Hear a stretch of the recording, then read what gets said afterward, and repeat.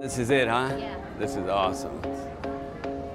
We have bottle caps, we had plastic shovels, we had a dive fin, we had a dive suit, strings, fiber, a really long shoelace, rope, but the majority of the trash we collected was plastic.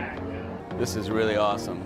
I didn't know what to expect, you know, coming in. Yeah. It blows my mind what they've accomplished or like what they've done with it. So we're really excited that Martín Gramática got involved because he was actually at the dive that collected the trash that was distributed to the schools for this project. So it was really exciting for us to have him come and look at the art and reminisce.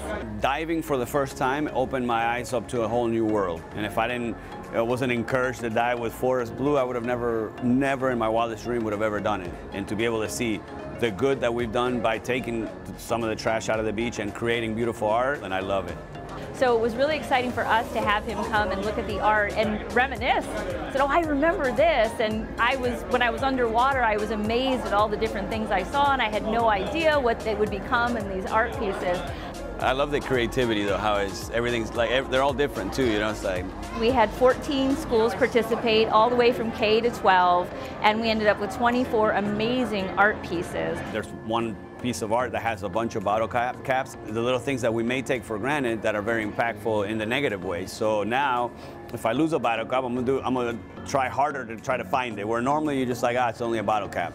We're really excited about the partnership with Hillsborough County Public Schools, and we hope that the art can help people think about our impact on the environment and the types of plastics that you'll find in the environment. Well, I like these. I have all the beach toys. This has a little bit of a boat.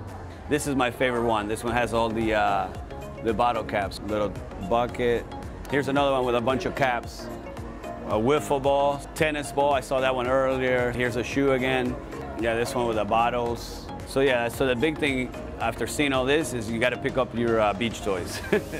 Oh, I like that. We need to flip the manatee back. We should flip it upside down though. It says Buccaneer on the other side. For us, we want to help inspire the next generation of ocean stewards, not only to understand the challenges facing our one ocean, but also to have the confidence to use their powerful voices.